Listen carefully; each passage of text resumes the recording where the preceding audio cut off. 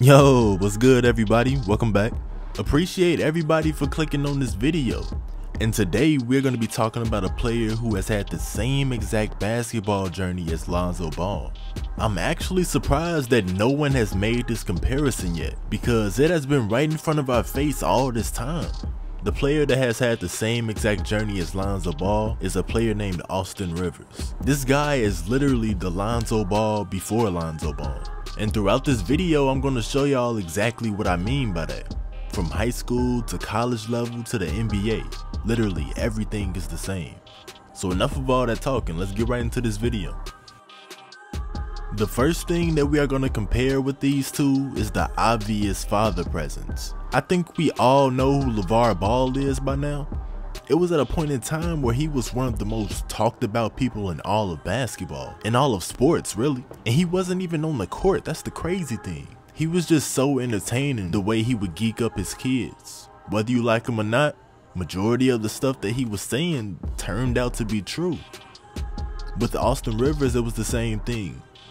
His father Doc Rivers was a good NBA player, and it's debatable that he's one of the greatest coaches in the league. The fathers of Lonzo Ball and Austin Rivers have always had more fame than them. And with that being said, they have always been connected to their dad's legacy. They were expected to dominate just because their father has had a high status.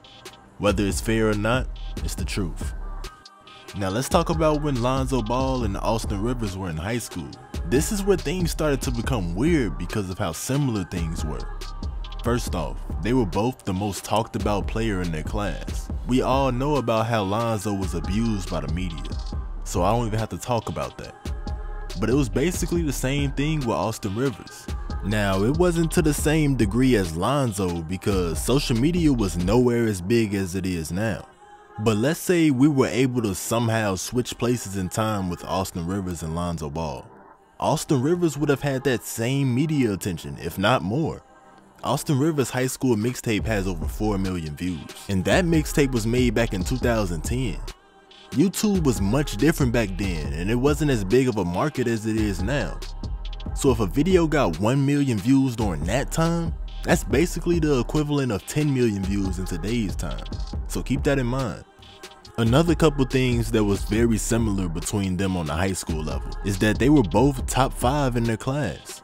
Lonzo Ball was ranked at number 4 and Austin Rivers was ranked at number 3.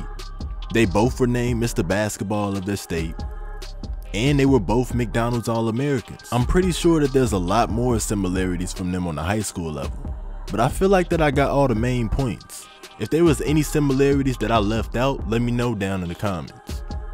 But moving on from the high school level, now let's talk about the college level. In both cases, their attention from high school followed them into college. All eyes were on them. And they both performed pretty good. They both averaged 15 points a game, and they both displayed that they were clutch players. Like the time when Lonzo led his team to a comeback win when they played against Oregon. And the time when Austin Rivers hit that game-winning 3 against North Carolina. They both had moments that documented their greatness. But when there is good, there's also bad. And yes, they both have a similar moment. Both of their bad moments happened during the March Madness tournament, and it was also their last college game ever. With Lonzo Ball, it was when he got outplayed by Aaron Fox. People made it a bigger deal than it really was because LaVar Ball was talking crazy all year. It was just bad karma.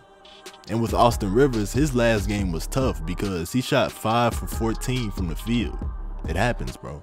But as soon as they took their last loss on the college level, they immediately declared for the NBA draft. Everyone already knew that they were one and done players. They had too much talent to be wasting time on the college level. No offense to all my D1 players out there, but anything could have happened if they would have stayed any longer. They could have got a career-ending injury or just became trash. It happens all the time. Their draft stock would have dropped, and there's no telling how this could have affected their potential. There might be some people that think they should have stayed longer to develop their skills some more, and I see where y'all coming from, but that just wasn't the case with these guys. It is what it is. They both went on to become a lottery pick, and they both were drafted to one of the worst teams in the league at the time. For Lonzo, the Lakers were in rebuilding mode, and before they drafted him, they hadn't made the playoffs in the last 5 seasons. And with Austin Rivers, he was drafted to the Hornets, which is now the New Orleans Pelicans. And whenever a team has to change its name, that's usually a bad sign. They were supposed to be their team's savior, but that just wasn't the case. Their first couple of seasons, they didn't live up to the expectations that everybody put on them, which is usually how it goes for younger players. It takes some time for them to adjust to the NBA level. And it's not like they were completely trash though, they were just inconsistent, that's all. Lonzo is still young, so it's impossible to keep the comparisons going.